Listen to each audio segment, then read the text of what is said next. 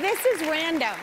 And I know you don't remember, you should not remember this. It was a nothing moment. But my very first, when I first moved out here after high school, I lived with a girl that wanted to be an actor. And she was like, oh, we needed money. And, you know, because you only get so many singing things. And I didn't want to be an actor, I want to be a singer. And, and she was like, you should come do extra work. And my very first job, you were directing the episode of Sabrina the Teenage Witch. I remember it really well. You do not. Yes, I do, and I'll tell you why.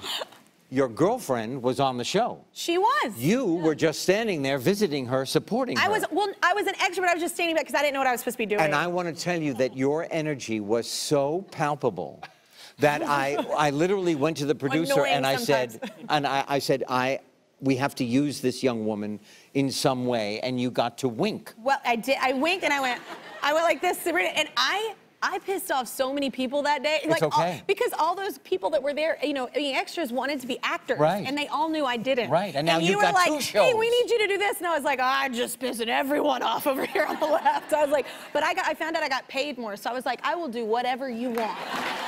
I will not stop talking until you subscribe to my YouTube channel. That's right, and I can talk a lot. Seriously, not gonna stop. Yep, still here, not going anywhere. I see you. Don't walk away from this.